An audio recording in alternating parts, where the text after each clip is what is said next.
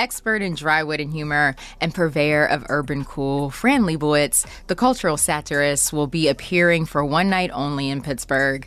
This is happening at the Carnegie Music Hall on Friday, March 3rd at 7:30 p.m. The star of the Netflix series Pretend It's a City will be in conversation with moderator and writer Damon Young. After the talk, there will be a 30-minute Q&A as well as a book signing. If you don't bring your books, that's okay, because books will be available for sale at the event, courtesy of Penguin Bookshop. Tickets are on sale now at Ticketmaster.com.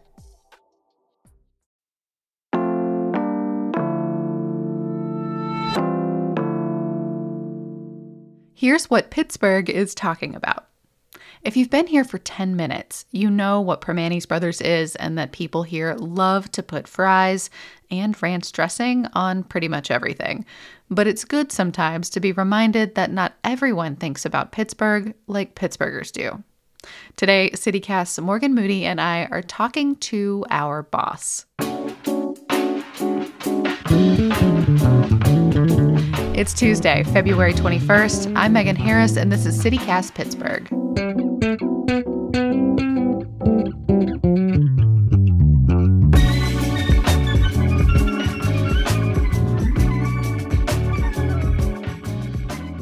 Today we're with a very special guest. First time on our podcast. It's David Plotz, journalist, former CEO of Atlas Obscura, writer at Slate. Now our boss, CEO and boss of CityCast. So I hope we're rolling out the red carpet for you. It's a little dusty in here. In Morgan's closet.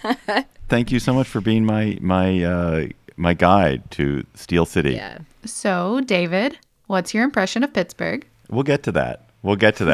I'm here as an outsider because I want you guys to understand that not everyone's from Pittsburgh. Not everyone has all that inside Pittsburghness. And I want to give you a sense about what is it that non-Pittsburghers want to know about Pittsburgh. All right, let's get started. Yeah. First question. Is Pittsburgh a city that's branding is too good? That Steel City is an amazing brand, but is it actually relevant?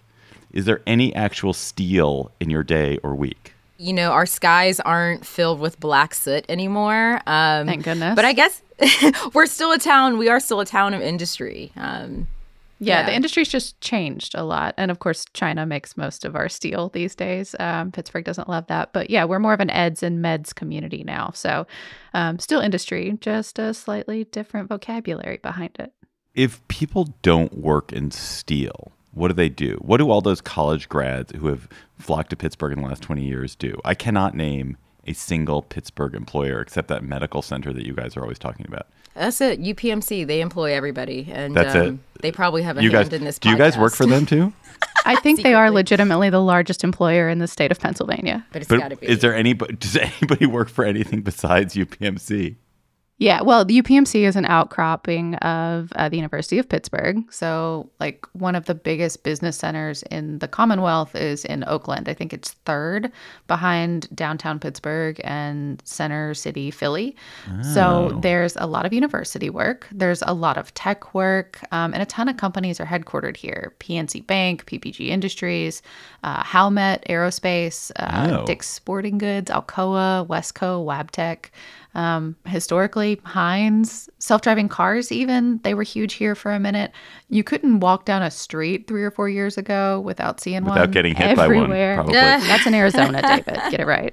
But Pitt's campus is Oakland, and you absolutely probably could get hit by a driverless vehicle there.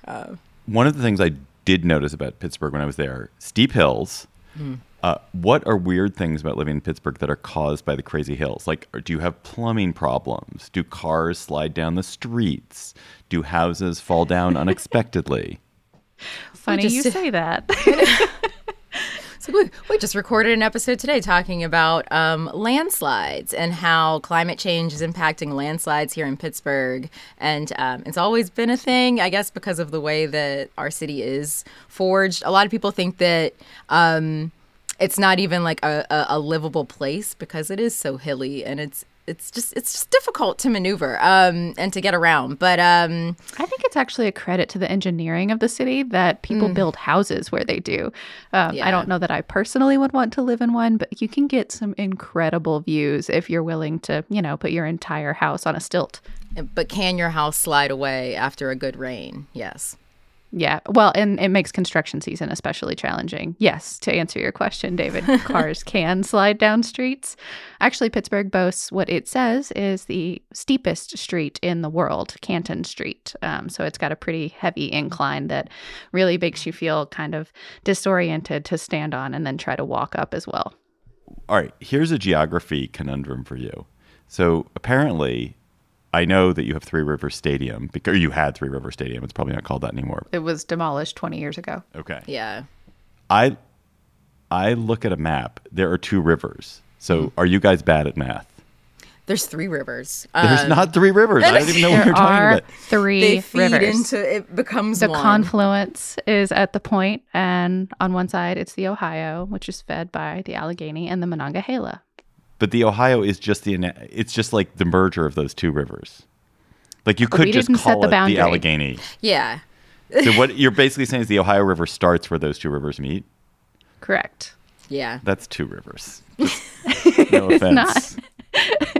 You can stand on multiple states' boundaries at the same time. You're still in multiple states, despite the fact that your feet are still only 1 foot apart.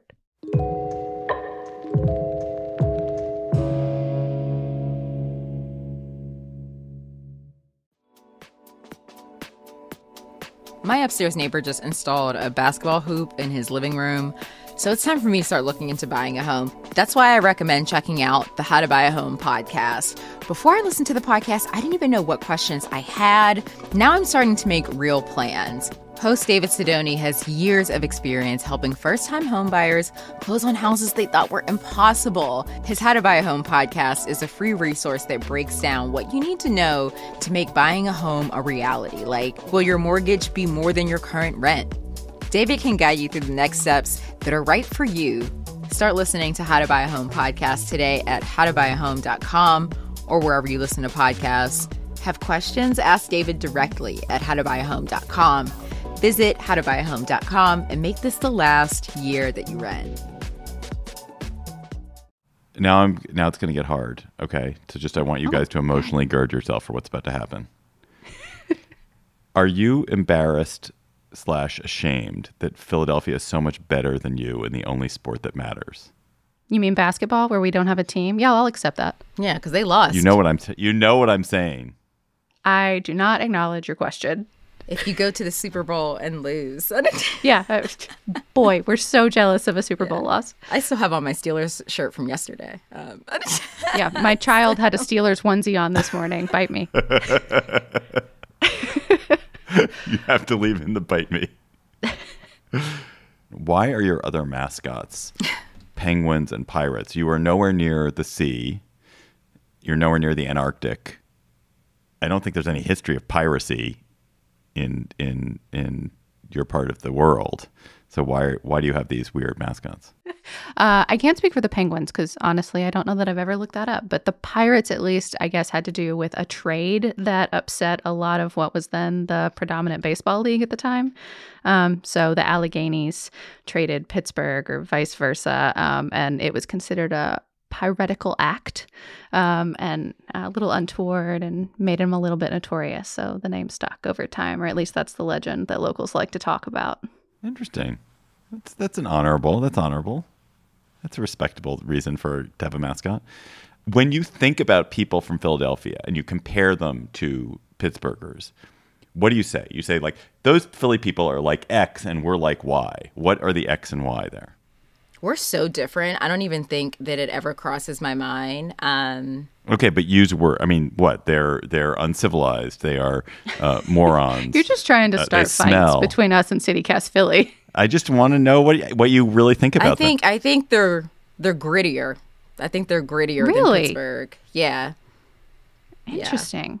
Yeah. I defer to the local on this one. So, what do you think the quality of the admirable quality of you Pittsburghers is? Philly's very East Coast. It's just a couple of hours outside of New York. So they have that influence. They're right outside of like Jersey. They have that influence.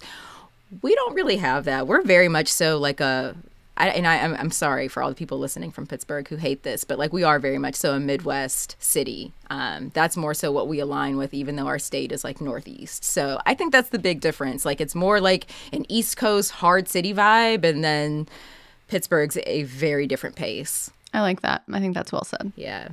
Is there a Pittsburgh equivalent of the Philly cheesesteak? I mean, there's the Primanti sandwich, of course. Yeah. Which, if you're not familiar with it, is this big, huge monstrosity I'm holding up my hand because it is fist-sized of usually cold cuts in combination, coleslaw, and French fries. But if you're more on a salad vein, we have, of course, the Pittsburgh salad. I had a Primanti sandwich. What did you think of it? I don't know. I was like a 25-year-old dude, probably having a beer with it with my college roommates. And that's the only appropriate time to eat a Primanti sandwich is like after hours if you need to sober up. As a young person, when your digestive system can handle that. Yeah. So do either of you ever actually eat things with fries on it, or do you just talk about it? Oh, I eat the salads. They're delicious. The salads, I mean, yeah, my thought, you could throw fries on top of anything and I'll eat it. Mm-hmm. And ranch. I think ranch is also a very pivotal Pittsburgh thing. Oh. Yeah. There are a couple of crass jokes that were told to me within my first week in Pittsburgh that all had to do with ranch, and I don't know that they're wrong. I just had ranch on a vegan pizza. It was vegan ranch last night. So that's, yeah. What famous people are actually from Pittsburgh and don't say Andy Warhol? Jeff Goldblum. Who's wonderful. Joe Manganiello. Oh. Who just had an episode of Find Your Roots. I've been listening to my in-laws talk about that. We're very excited. Anybody who's not a middle-aged white actor. A lot of jazz greats. Wiz Khalifa. Christina Aguilera. Christina Aguilera is from Pittsburgh? She doesn't claim it. Yeah, she doesn't. But she's on a lot of murals here. Whoa. Yeah. I'm trying to think of somebody like very far out there that pioneering journalist Nellie Bly. You might not realize is from here, but is from here. Michael Keaton. So you really... We've got Batman on lock around here. You really do have a lot of... next year, it'd be like Tom Hanks. No, but he played Mr. Rogers, and he donated to the public radio station. Oh, Mr. Rogers. You didn't even say Mr. Rogers. Mr. Rogers is from Pittsburgh. Well, you gave us a hard time about middle-aged white men. That's good. I think Christina Aguilera is definitely that's the surprise for me. All right, I feel okay. So here's what I've learned. I have learned that you put fries on things. That if I move to Pittsburgh, I have to go work for the medical center. Probably. Yeah. And that you feel that Philly has a faster pace of life, but you or somehow have some kind of central moral decency that they lack. Yeah. That's what I've learned. Are those the correct things to learn about Pittsburgh? I like that. Yeah. I also think Philly can be nice. I don't know. I feel like we're all nice. It's different nice. What is it? The kind but not nice, and the nice but not kind. Yeah, exactly. Yeah. Like if you get a flat tire in the Pacific Northwest, they'll be like, "Oh man, that really sucks. I hope you figure it out," and they're out of there. If you get a flat tire in Central PA, they'll be like, "Oh, you freaking idiot. How did you not know how to change a tire? Move over. I got it." We're kind. We're not all that nice. That's great. David, it sounds like you learned a lot about Pittsburgh. I did. Thank you so much for being my guide to Steel City. That's what we insiders call it. All right. Thanks, David. Thank you, guys.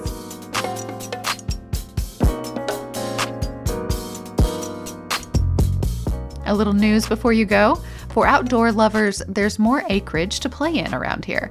The Allegheny Land Trust has acquired green space in a bunch of surrounding communities, including Wilkinsburg, Shaler, Millvale, Baldwin, Moon Township, and more.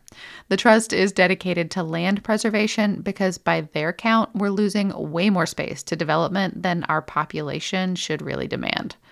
And those huge towers in the Mon River with the stick sticking out of it, they once supported the Wabash Bridge, and they have a new owner. The Trib reports they had multiple offers and ultimately sold for $300,000. I can't imagine why anyone would want these things, let alone for that price, but I am excited to find out.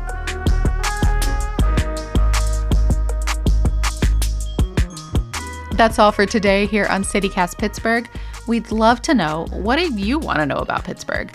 Maybe we know the answer, or I bet we know someone who does. We promise to be a safe space for all your nebby or embarrassing questions for stuff that maybe you think you should probably already know the answer to by now. DM us on social or text us. We're at 412-212-8893. And don't forget to check out today's Hey Pittsburgh newsletter for a sneak peek into this week's neighborhood guide. We'll be back tomorrow with more news from around the city. See you soon.